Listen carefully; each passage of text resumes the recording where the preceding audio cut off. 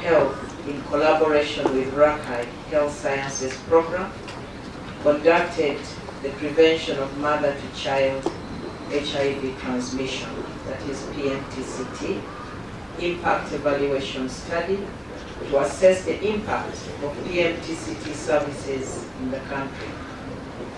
The results of the study confirms that the risk of vertical transmission of HIV has significantly reduced in recent years. Baseline data was collected from September 2017 to March 2018.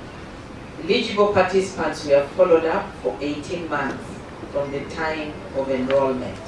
The final mother-to-child HIV transmission rate at 18 months was 2.8%, while early mother-to-child transmission rate at 4 to 12 weeks was 2.1%.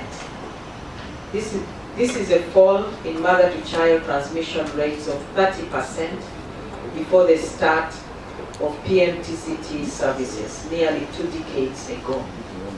Among mothers aged 15 to 24 years, mother-to-child transmission rate was higher at 3.7% compared to 1.4% among mothers aged 25 years and older.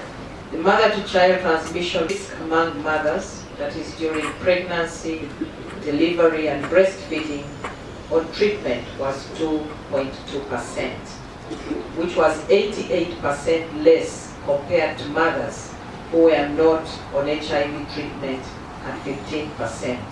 Interventions that government and partners are carrying out work.